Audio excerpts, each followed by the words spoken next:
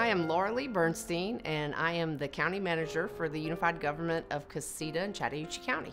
Primarily, I like being a part of Chattahoochee County because of the people that I live and work around. It's a fantastic group of individuals that care very much for the area that they live in, and I want to do my part to help make it an even better place to live.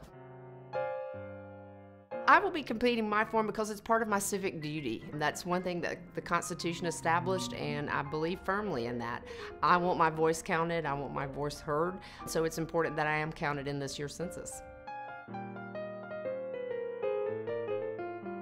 It's really up to the individual to really make themselves counted, because if they want to be a part of that program and want to take on the benefits that those programs give, then they really do need to be counted in our census. The census is so important. The numbers provide and contribute to the funding that we receive from the federal and state level. We can't go without that in Chattahoochee County, and that if the citizens want to continue improving and growing, they need that funding, and we need to have those numbers counted accurately so that can continue happening.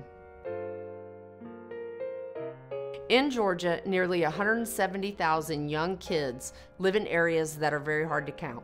Be sure that all members of your family are counted in Census 2020.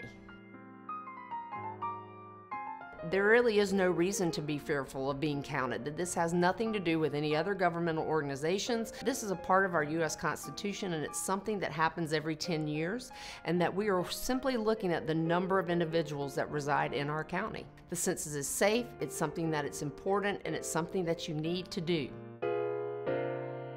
It is neighborly, and if we can tell one neighbor and that neighbor share it with their neighbor and so on and so forth, oftentimes that's the best way to get the message across.